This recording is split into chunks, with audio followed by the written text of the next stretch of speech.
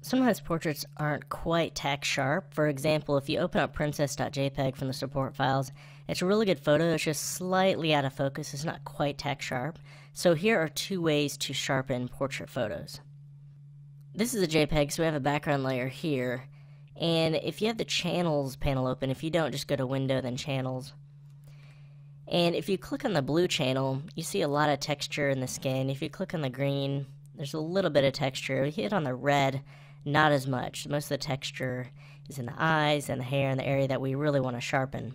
So go ahead and I'm going to press Control on the PC or Command on the Mac and press J. Now duplicate this original layer so we can see the before and after. Then on the channels layer, select the red channel. Then go to Filter, Sharpen, Unsharp Mask. And we want to bump this up a bit, but if you do it too much, it'll look kind of grainy.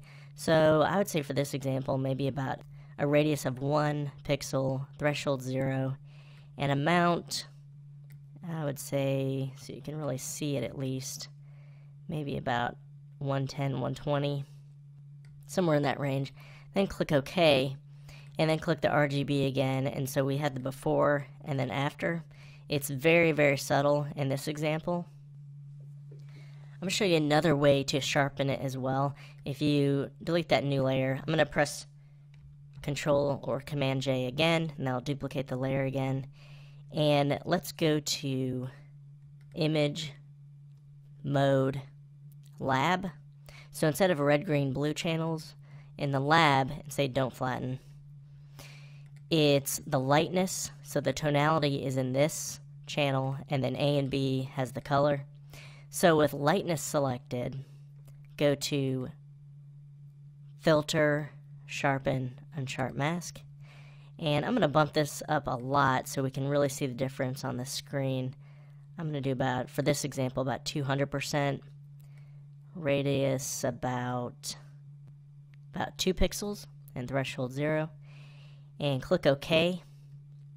And so then there you see the before and then after. So before, a little bit blurry, after, a lot more tack sharp. And because we weren't sharpening A or B, we minimized the grainy or noisy look that can happen. Another step is to hold Alt on the PC or Option on the Mac and add a layer mask. So it'll add a layer mask that is completely black. And then choose a nice soft edge brush, foreground set to white, and then hardness set to 0%.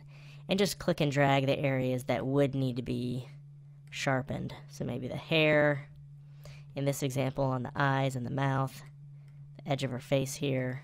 That's if you want selective sharpening.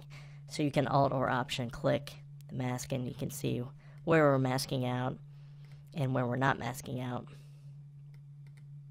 So there's the original where nothing is really sharp, and then you click here and we have actually these areas that have the white painted in. That top layer is showing wherever it's white, and then wherever it's black, it's masking out to show the bottom more blurry layer. So that's two ways to sharpen portraits. We're also going to go over how to sharpen specific areas later in this section.